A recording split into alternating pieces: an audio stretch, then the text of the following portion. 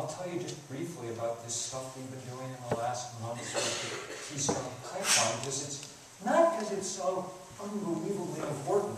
It's important, but stopping it does not stop global warming. Okay, it's one thing among many things. Okay, but it was interesting and emblematic. I actually got involved in it years ago. I'd known for years that there was this nasty project going on up in Alberta, because I've heard from lots of indigenous friends of mine about, it's disgusting. If you have Google Earth, you can look at it quite easily. It's probably the biggest single physical feature, man-made feature on the planet now. They've only got 3% of the oil out of those tar sands, but they've already moved more earth than they moved to build the Great Wall of China and the Suez Canal and the 10 biggest dams on Earth. Okay? It's insane. So if you were an Aboriginal person who happened to live there, your life is literally turned upside down. Okay?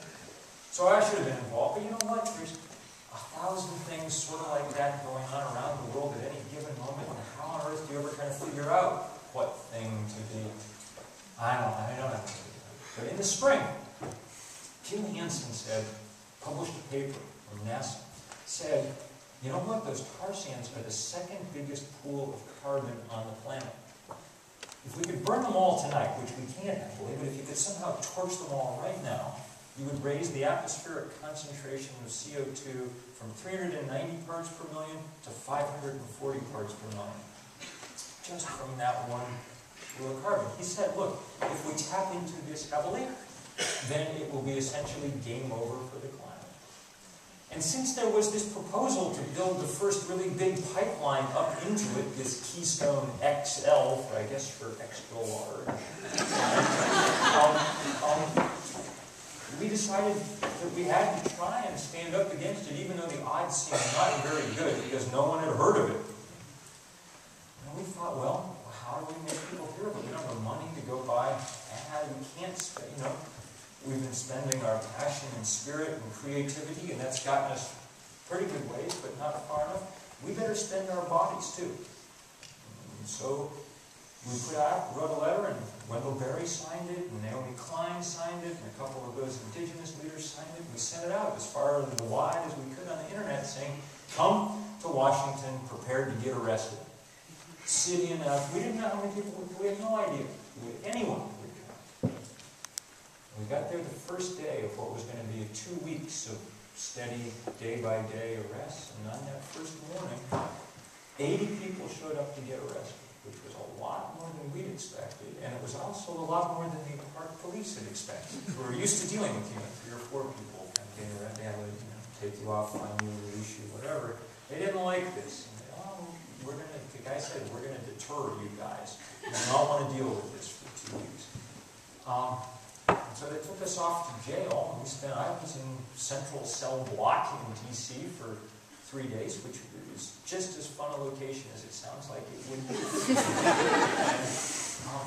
And happily, it didn't deter anyone. It had the opposite effect, as often happens in these kind of situations. And before the 2 weeks was over, 1,253 brave people had come and gotten arrested. Brave because it's hard to do. We're all used to doing what policemen tell us to do. And it's psychologically difficult when they say move to stay where you are. Doesn't feel right. It shouldn't probably feel right.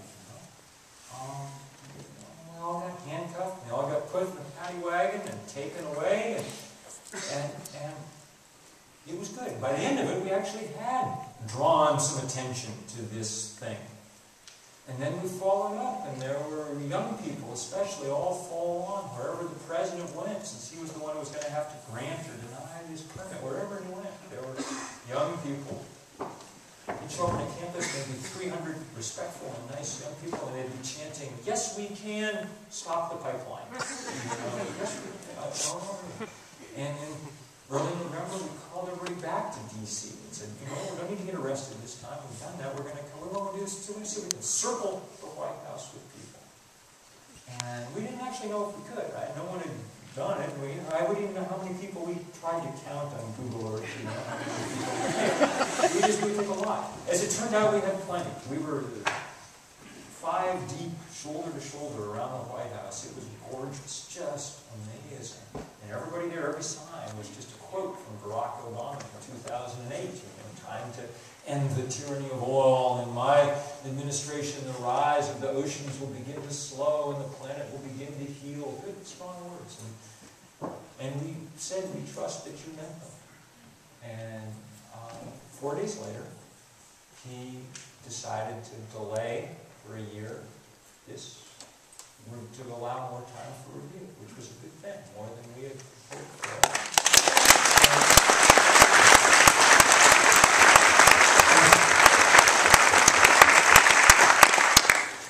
But here's in a sense where the story gets interesting. That should have been the end of it for a year. We should have done this environmental review, and that would make sense. Look carefully at things, figure out the way that they have the scientists in, do the work. The government. And instead, Congress decided that they would intervene. And they did not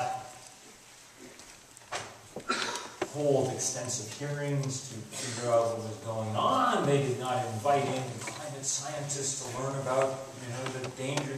No, they basically just listened to the fossil fuel industry and without debate and without work,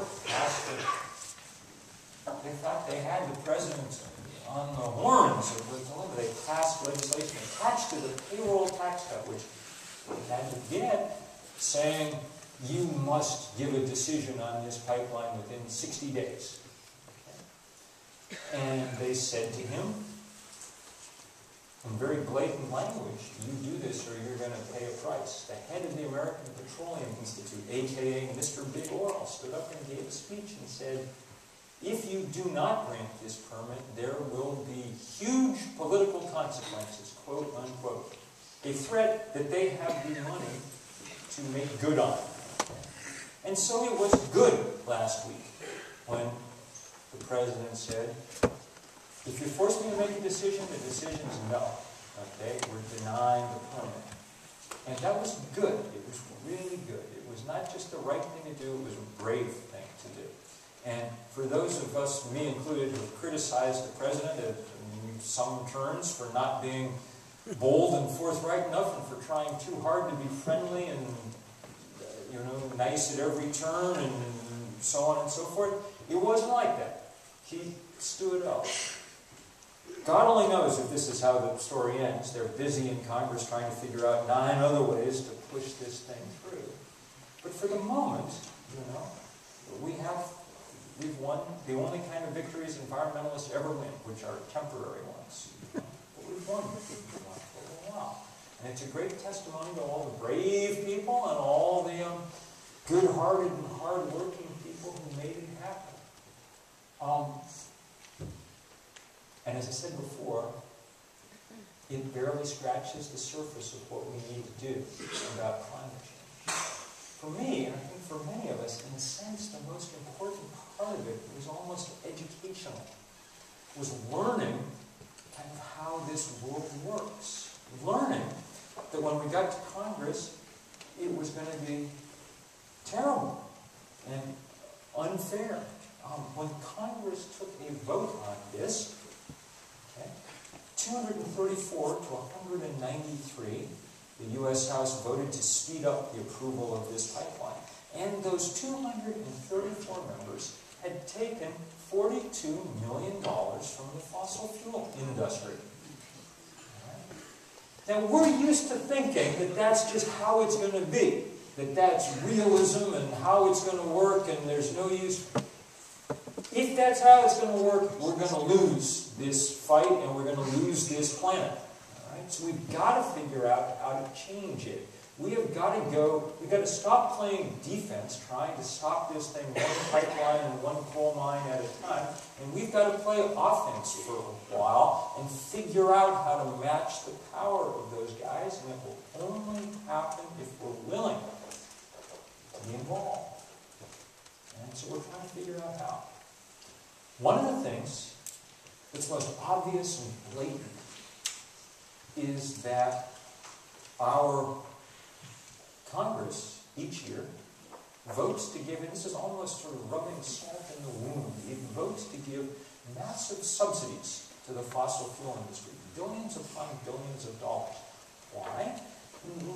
Not because they need it, they're the most profitable industry on earth, not because it makes sense to subsidize. I mean, what are we subsidizing? We've known how to burn coal and gas and oil for 250 years. There's no trick here that we're helping them figure out, okay? We just do it because they give little presents to legislators who then give them big presents with our money. And it should stop. It's not fair. People should not take money from companies and then vote on their interests. If it happened in any other sphere of our life,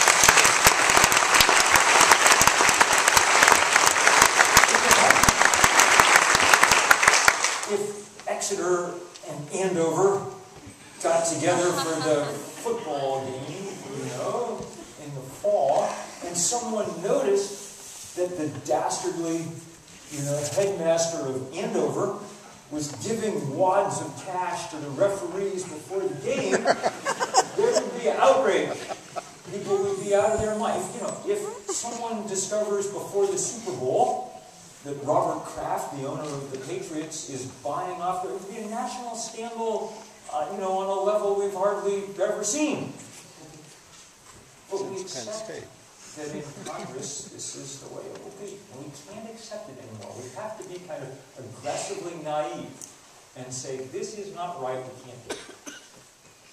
So, here's the campaign we need your help with. And we launched it on Tuesday. And in fact, I'm going to disrobe here for a moment to show you what we're doing. On Tuesday, on Tuesday, we went up to Capitol.